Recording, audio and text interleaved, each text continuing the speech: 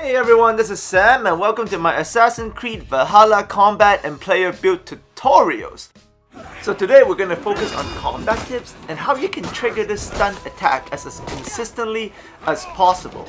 Now this is very valuable for any Viking in the game because this is the only attack and animation in the game where you're protecting yourself, dealing major damage to the enemy, and you are also healing yourself, which is absolutely huge in this game because of the new health management gameplay mechanic.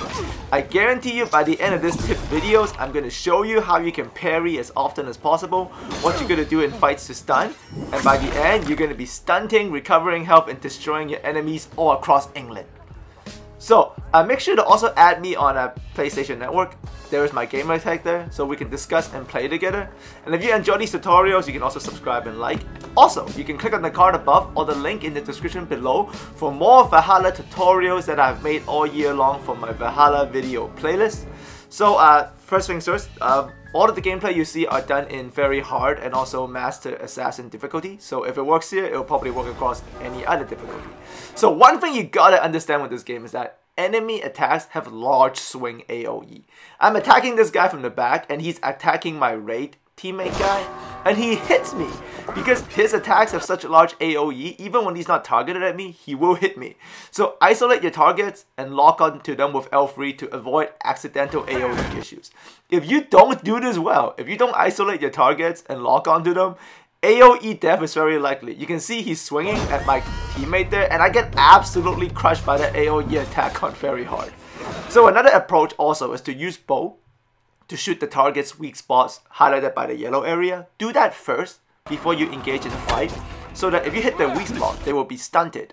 So that if they're stunted, they can't accidentally AoE you. And it's always better to start off with a heavy attack to minor stun the enemy. So always start off every fight going in with a heavy attack. You got AoE yourself, and you can see both enemies are stunned so they can't get into the attacks. And once you're within melee range, aim to block to create large stun damage. That's what's going to get you the ability to trigger that stun attack animation. So it's all going to be about your L1 blocking, and once you're within range, aim to do that. Obviously, if the enemy shows you their back, you can hit them with a light attack. But majority of the time, if you see this yellow, it means attack by this enemy can be parried. So commit to blocking first once you finish your heavy attack and you're within close range. You see, I was able to trigger that parry block there, and there comes that stun attack animation. And I was actually able to block both enemies because I have AoE myself. So that's a double stun attack, getting all my health back and finishing off 2 targets.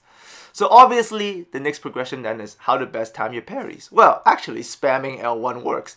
So if you see the yellow comes up, you can actually even get a light attack like I did here if you want to. But after that, you can just pretty much tap L1 at a pretty quick pace. Kind of spam it. And then you can see I tap L1 here. He has an attack. So I tap L1 again. So that's like a tap tap. And then I get the parry up. So the tap tap timing for the parries, that's probably the best to trigger the stun attack. So don't just parry once. Parry early and then parry quickly again. Once you get that down, remember, get in a fight, start up with a heavy attack first every time. This is really important, not just for parries, because you can actually stun them so they can't do anything. And a lot of the time, if you get that stomp ability or skill later, stomp skill, your initial heavy attack to start off a fight can knock down an enemy and break their shield. If they're down, now you can trigger the R3 stomp from that skill. And the rest of the fight just flows much easier. Obviously, when you get into a situation like this, now you're parry, right? You're within melee range. Do not spam axe attacks. You will get AoE to death by accident. So now we're in a one-on-one situation. Focusing on that heavy attack. I stun him a little bit, so I get on a light attack. He's back to form, so he tries to hit me with the yellow, so now I'm parrying. I parry that first one. Now I'm just baiting for him to attack. I'm going to lock onto him, parry him again. You want to use the shield to get the stun attack. You don't want to just spam axe attack because you don't get healed. This, you get healed. And also, if you have multiple enemies in sight, you can just use the throwing axe often. When you see multiple enemies, you can see me do that here. Just using that throwing axe ability that I got from the Book of Knowledge in Norway. So there you go. Another key aspect also I want to talk to you guys about combat tip wise is you got to manage your stamina bar. As you can see, that's a blue one. You want to avoid this red situation. Light attacks don't hurt your stamina unless you miss them. But heavy attacks, even if they connect or if you miss them, they will lower your stamina. And if you keep doing them, you will need to do light attacks to hit the enemies to replenish stamina. So light attacks replenish, heavy attack custom. Tapping square to step dodge like this also uses a lot of stamina.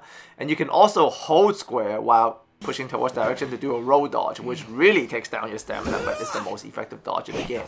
Once you're out of stamina, you can still hit to regain it, but you can no longer dodge. So that's very important in terms of managing all this, alright? Make sure you keep that in mind.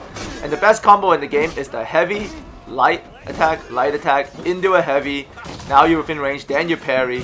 That's the best way to fight individual targets once you have isolated them, alright? So here's some uninterrupted gameplay as example of all the combat tips I have just showed you. Once again, add me on PSN, IC5007. We can discuss the game, we can talk about Valhalla, or we can even play other games online together on PlayStation. Alright, I hope you guys enjoyed this. I'm just gonna let you watch it, and as always, thanks for coming by, and I'll speak to you guys again very soon.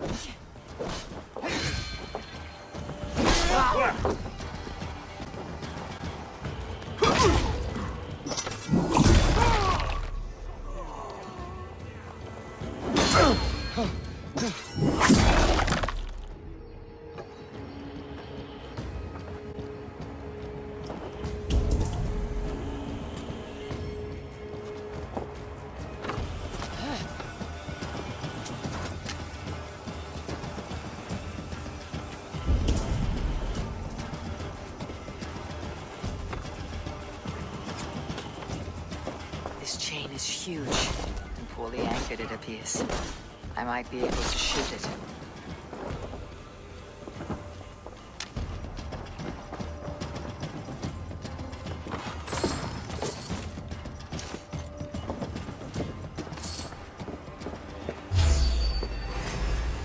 Pray for your sins!